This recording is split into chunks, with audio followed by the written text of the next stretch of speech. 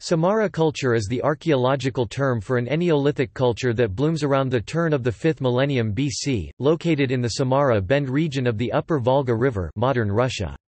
The Samara culture is regarded as related to contemporaneous or subsequent prehistoric cultures of the Pontic-Caspian steppe, such as the Khvalynsk, Repin and Yamna or Yamna cultures. The Proto-Indo-European homeland is often linked to one or more of these cultures. Archaeological site. The Samara culture was an Neolithic culture of the early 5th millennium BC at the Samara Bend region of the Middle Volga, at the northern edge of the steppe zone. It was discovered during archaeological excavations in 1973 near the village of Syezhe in Russia. Related sites are Varfolomayevka on the Volga 5500 BC, which was part of the North Caspian culture, and Mykolaiski, on the Dnieper.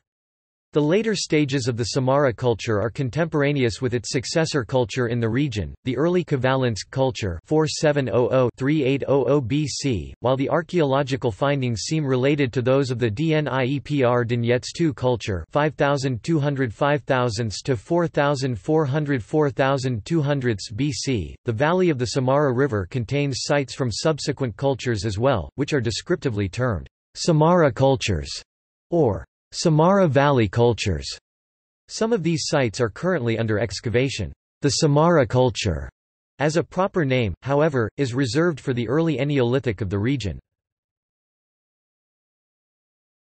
Topic: Artifacts. Topic: Pottery. Pottery consists mainly of egg-shaped beakers with pronounced rims.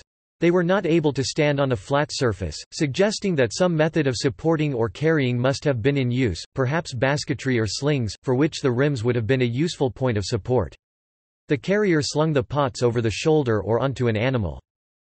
Decoration consists of circumferential motifs, lines, bands, zigzags or wavy lines, incised, stabbed or impressed with a comb. These patterns are best understood when seen from the top. They appear then to be a solar motif, with the mouth of the pot as the sun. Later developments of this theme show that in fact the sun is being represented. Sacrificial objects. The culture is characterized by the remains of animal sacrifice, which occur over most of the sites. There is no indisputable evidence of riding, but there were horse burials, the earliest in the Old World.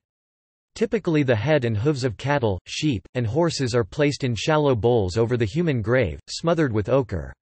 Some have seen the beginning of the horse sacrifice in these remains, but this interpretation has not been more definitely substantiated.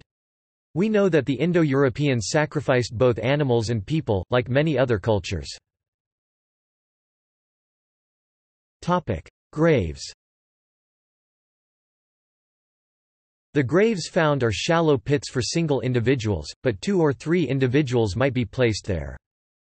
A male buried at Lebyazhinka approximately 7,000 years BP and often referred to by scholars of archaeogenetics as the Samara hunter-gatherer, aka SVP 44, M340431, appears to have carried the rare Y-DNA haplogroup R1b1*, RL278*. Some of the graves are covered with a stone cairn or a low earthen mound, the very first predecessor of the kurgan. The later, fully developed kurgan was a hill on which the deceased chief might ascend to the sky god, but whether these early mounds had that significance is doubtful. Grave offerings included ornaments depicting horses. The graves also had an overburden of horse remains. It cannot yet be determined decisively if these horses were domesticated and ridden or not, but they were certainly used as a meat animal. Most controversial are bone plaques of horses or double oxen heads, which were pierced. The graves yield well-made daggers of flint and bone, placed at the arm or head of the deceased, one in the grave of a small boy. Weapons in the graves of children are common later. Other weapons are bone spearheads and flint arrowheads. Other carved bone figurines and pendants were found in the graves. Notes. References. Sources. External links. The horse in mortuary symbolism. Mitochondrial DNA and the origins of the domestic horse. Widespread origins of domestic horse lineages. Factual archaeological description of Samara culture in Russian.